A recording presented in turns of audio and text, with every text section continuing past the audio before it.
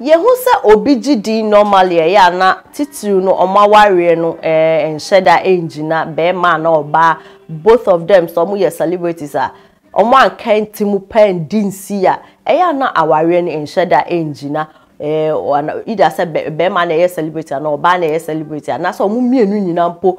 celebs normally no ya na aware no engina but one of the favorite I am amafo favorite awari awoma awari eye fe abrebia hu omo obeka se afe no mo hia omo hofoforo no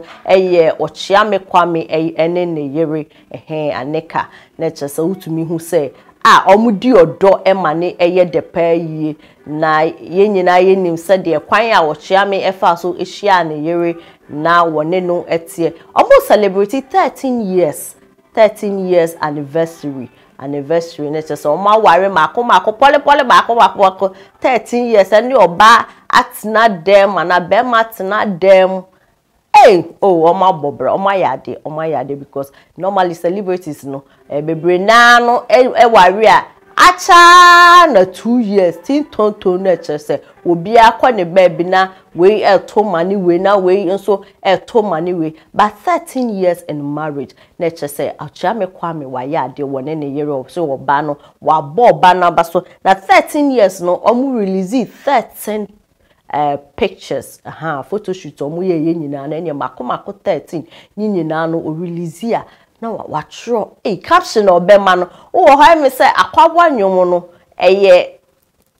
ono Okyeame Kwame no boss anwom ne ema no na mente odra so boma Okyeame Kwame ne yere ena nanse ya de ya wabo obi ano wo boma Okyeame Kwame ne because sa nkrofo we mienu nkrofo bisa say nti no omoko like omuma aware so easy so simple like said ye na ye mu be free say aware ne ebeye no we no mu de omo akere say de bia aware no enye den bare said ye na ye hunu no afa no world afa bia afa no World Cup no enye sa eye ntoboase eye boko na nsam a wo trotro ye na ne wo ne wote ho a kon ebedo sa wo be ware bi oni mo se wo hima oba na kire na ade chese in ne 45 years nyina no 13 years pan we hu say we live life pa wo ne ne yere etna ye ombo tna ye nso ene nkwala menu ena efrim aba oba ba ko be ma ba ko ne chese nkwala no so no omo bom hu modin yi pa ewo industry ko omo training omo se de be ya dache omo ani anya omo yo mo hu se baby omo be fa ne de omo be ye ai enye easy but omo chiro omo se industry no de sa enete na eno no pictures ni bia no tumi hu se ka hye ne de ana ensam a wo tworo no afa bi kra ho a o say he is lost for words because watwora ma won hu dia won kan na Ghana for ka say edisa wo ne wo yere mu tworo book ya nkasa because mama odo aye fe mama odo aye de na last one cry wo tworo wo say asam o kind say the trick to a happy family is with the husband he must lead in humility or else the wife's respect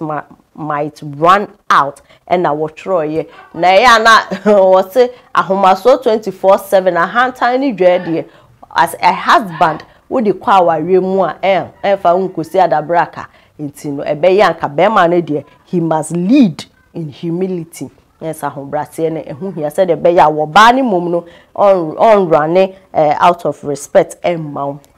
in caption ni de bebre wodo so we sorry ye ko so sorry ye kana ni we fimpo say your 13th birthday almost 13th anniversary because say every day no oba na ema ne feel like a king every day bia no oba na ema ne feel special every day bia no special in the marriage no one kind po say e was some celebrate any anniversary but on be celebrate any nkwala ni nyina de da wo pewesa wo be ka kire oba no because oye ne hima waboa no se wadonu se de otie bia na wama odonso ayefe ne west ne de ye bebremi ntumi po enka me ka se ye kan age se ye gi the whole day inti no happy anniversary to Mr. and Mrs. Okyeame omo ayade pa ye mu bi ye hwe omo na ye de aboye mbra ate ase onko ntokwa ne de omo se omoko me kai se oba ne in an interview oso ani ni kunu ti ka mo ni se ni kunu obi opeto pa yi wo petundro petax